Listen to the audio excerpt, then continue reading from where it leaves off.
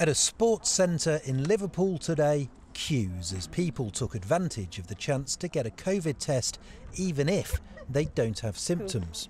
If you can be symptom-free and still positive, you're going to go about your business and spread it, aren't you?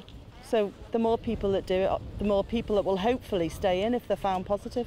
If there's a service here for everybody, everybody should use it, you know. That's my theory anyway.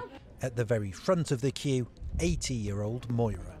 I wasn't coming last night, but this morning somebody was on it and they said, even if you've got no symptoms, please come because we want a record. And I'm going to come in a fortnight's time. So you're doing the right thing? I think I'm doing the right thing. Stick it up one of your nostrils. Before the testing centre opened, I was invited in to see how the new fast turnaround tests work. That's unpleasant, isn't it?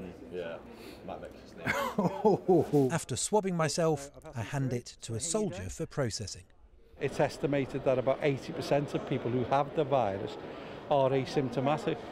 So if we identify people who have the virus and would then self-isolate, it's going to stop the spread of the virus. So it's crucial that we use this tool.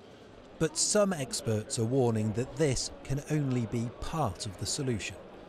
This is just an additional step, and we make progress usually in healthcare by making multiple steps. There are no magic bullets that we have to solve this in one go.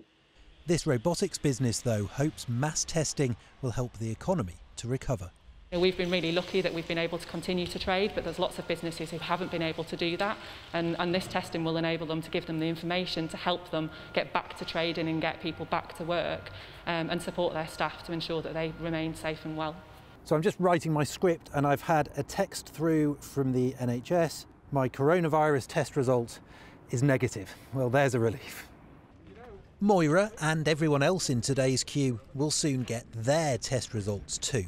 And if this trial is successful, it could eventually be rolled out nationwide. Tom Barton, 5 News, Liverpool.